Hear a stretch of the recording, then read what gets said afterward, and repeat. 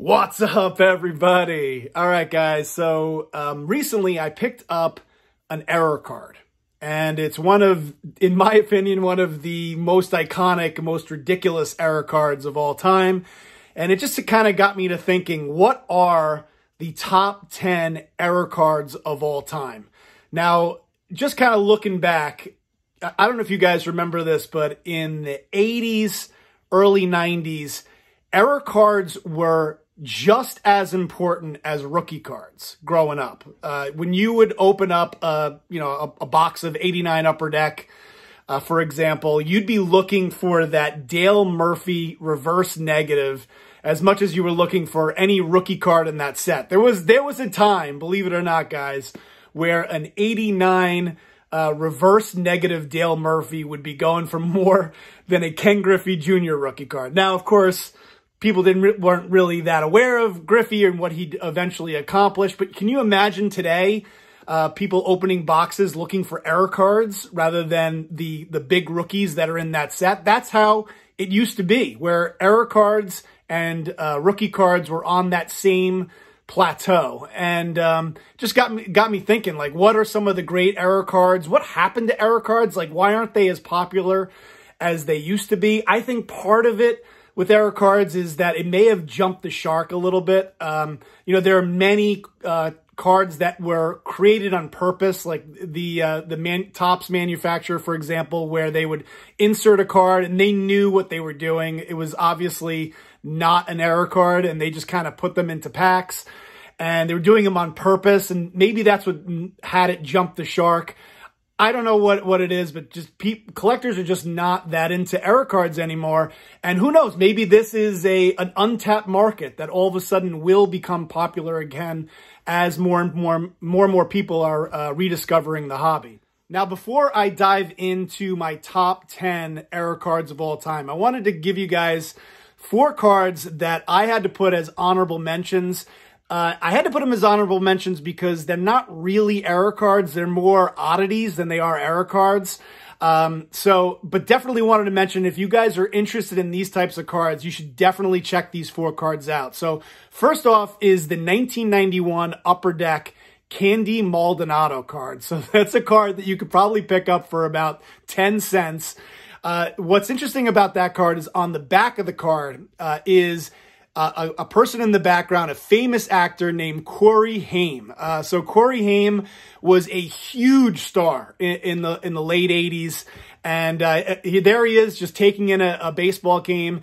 And he was in huge movies back in the 80s, like License to Drive, or one of my favorite movies, Lost Boys. So check those 2 movies out if you haven't. It's kind of a sad, tragic story. He was, like I said, a huge actor in the late 80s. Then he got into drugs, passed away at a very early age, but is one of the most interesting cards to see him in the stands on the back of a 1991 Upper Deck card. So another honorable mention is the 1990-1991 Sam Vincent Hoops card. So the reason why this card is interesting is because on February 14th, 1990, Michael Jordan was playing Orlando, and for some reason, his jersey, his number 23 Bulls jersey, went missing. And even though he tried, apparently he went asking around for if somebody could give him in the stands a number 23 Michael Jordan jersey. And I don't know, for some reason, nobody was able to give that to him. And so the Bulls ended up giving Jordan a jersey number 12. And so for that one game on February 14th, 1990, Jordan wore number 12, which is very odd to see him wearing that jersey. And on top of that, in Series 2, for the Hoops cards, they decided to take Jordan out of that card. So Series 1 is the only version of that card that has Michael Jordan even in the photo with Sam Vincent, so making it one of the most interesting cards of all time. Another honorable mention from that exact same set, the 1990-91 Hoop set, is the Mark Jackson card. So this is pretty dark, so bear with me here, but Mark Jackson, if you look in the background, there is the Menendez brothers. So if you don't know who the Menendez brothers are, or if you weren't around during that whole trial, the Menendez brothers decided to murder their really wealthy parents in August of 1989.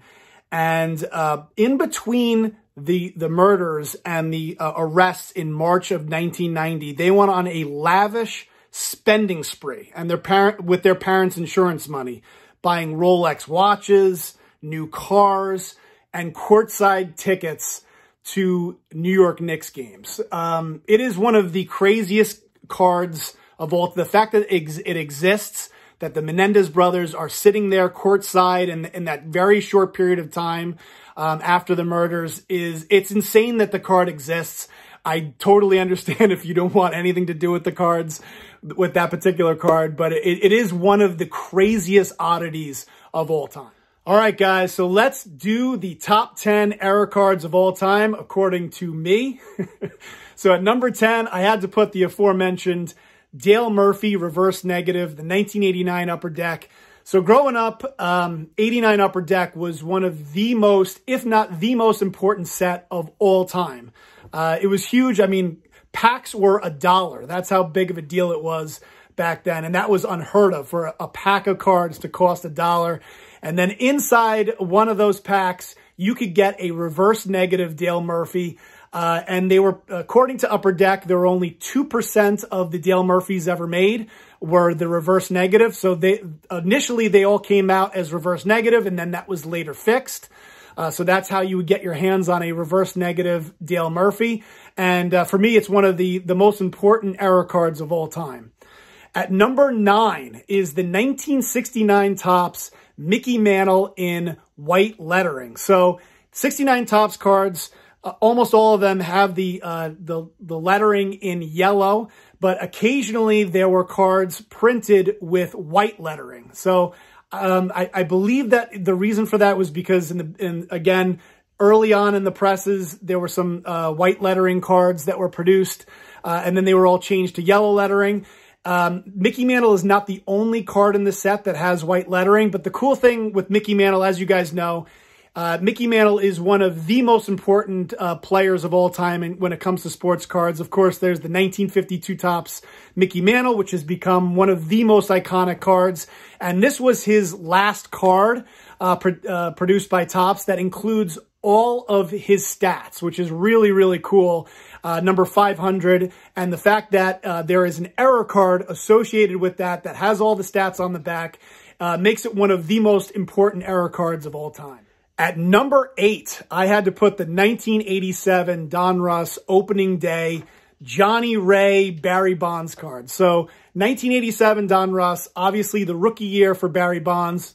I realize that there's an 87 Donruss rookie card, but 87 Donruss, there was Barry Bonds' rookie, and Barry Bonds, one of the greatest hitters of all time, of course. And so by accident, Donruss took a picture of Johnny Ray and put that as the picture for Barry Bonds. And obviously, Johnny Ray and Barry Bonds are two completely different people. And Donruss later fixed that error, but by then it was too late. There had already been cards printed and distributed to the public. And the few that are out there makes for one pretty awesome error card. All right, guys, at number 7 is the 1999 Pokemon Hitmonlee Holo. And basically referred to as the Cigar Roll Hitmonlee. And the reason why I love this card is that there's one particular card that actually a cigar, it looked like a cigar had fallen into the printing press and actually got printed with the card. And then in addition to that, there are a bunch that are stained. And basically what happened was a piece of scrap paper fell into the printing press at the place where they were manufacturing this, called Crown Roll Leaf. And so initially people thought it was a cigar that fell into the printing press, but that's just the name of the printing press, Crown Roll Leaf Incorporated. So there's one in particular that it actually says Crown Roll Leaf in it. And then there's a bunch that are stained with it. I just think it's one of the cooler error cards of all time. At number 6 is a card that many of you baseball collectors are familiar with, and that's the 1990 Topps George Bush card. So this George Bush card, I'm considering an error because it actually wasn't supposed to be in any 1990 Topps packs. It was actually only supposed to be presented to people in the White House. I guess George Bush played baseball with Yale as a young baseball player, and he wanted his own card, and so this was Topps presented this to people at the White House, and but then for whatever reason, some of those cards ended up actually getting included in some of the 1990 Topps packs, supposedly, and so they were more distributed to the public somehow. And the interesting thing, just to add to that, was that there are some that are glossy. And the ones that are glossy are the ones that were considered to be presented at the White House. And the ones that aren't glossy are the ones that somehow got into public circulation. So a very interesting story behind. And that's why there's so few of them, is because they weren't supposed to go in any 1990 Topps packs. And the rest were presented to, I think 100 of them were presented at the White House. All right, guys, so at number 5 is the Alex Gordon card. So the reason why I had to put this on the list is back in 2006, Alex Gordon was considered to be one of the top prospects. And I guess Topps assumed that he was going to make the Major League Baseball team. It turns out he didn't actually make the Major League Baseball team until 2007, in which case his 2006 card should have never been made. And, but with that being said, there were a bunch that were distributed to the public, number 297. And, there were a couple different versions, which adds to the allure of the error card. I guess there is a cutout card. There's a blank card.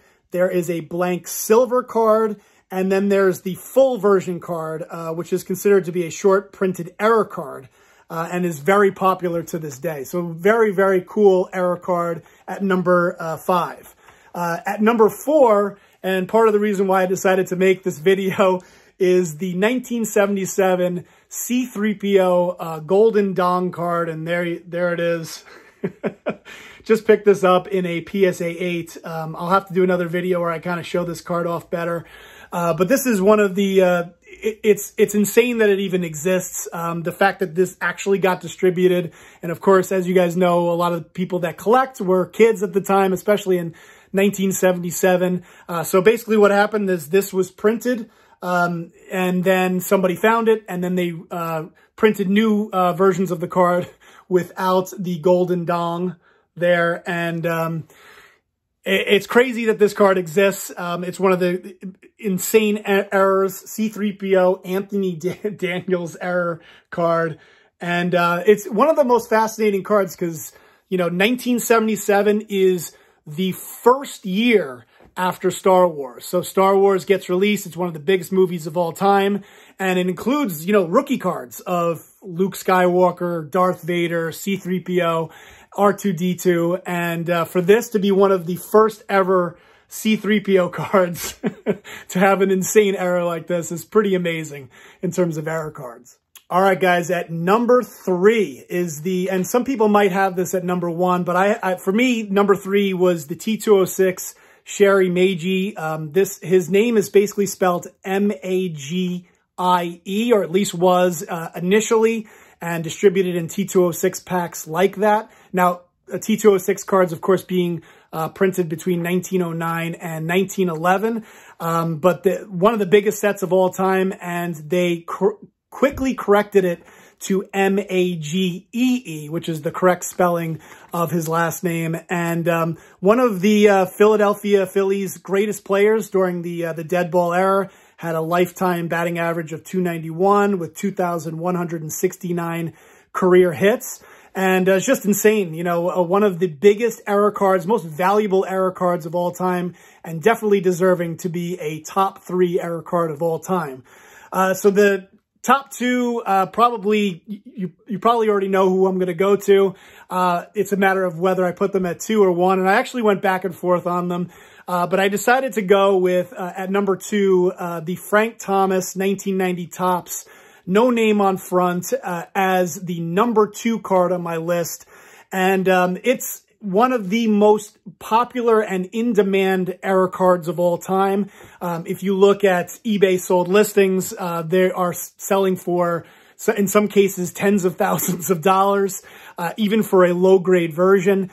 And part of the reason is that there were only about 250 to 500 of these printed. I actually have a couple of cards that have no name on front personally. Unfortunately, I don't have the Frank Thomas, but it's still one of the, for whatever reason, one of the most sought after cards of all time. Then there's also the Tiffany version and one of the chase cards. And you never know, if you open up a box in 1990 Topps, you might hit the Frank Thomas no name on front. And then, of course, at number one, to no surprise, has to be the Bill Ripken FF error. Picture was taken in Boston. Take my first round of BP. I throw my bat to the third base side because we're on the third base side. I run around the bases. I pick my bat up waiting for round two. Tap on the shoulder. Can I take your picture? I go, sure. Boom, take it. And then I hear about it in January, because that's when the cards came out. So I get a phone call from Rick Vaughn, who's now the Tampa Bay Rays PR guy, and he says, we got a problem.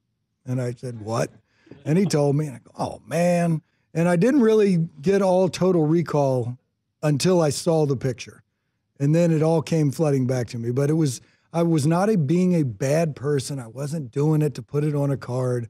I did it for locker room humor. I wrote it on there just so I would know it was my BP bat. And then soon enough, you get caught. What did Cal say? Senior or junior? Oh, boy. I'm going to go senior. Senior wasn't real happy. So anyway, that's it. That's my list. Let me know what you guys think. I'm sure I missed hundreds of error cards that I could have included in my list. Let me know what you guys think. Let me know what cards you think I should have included or had ranked higher or lower. Thanks for watching, guys. Please subscribe, like the video, and I will talk to you later.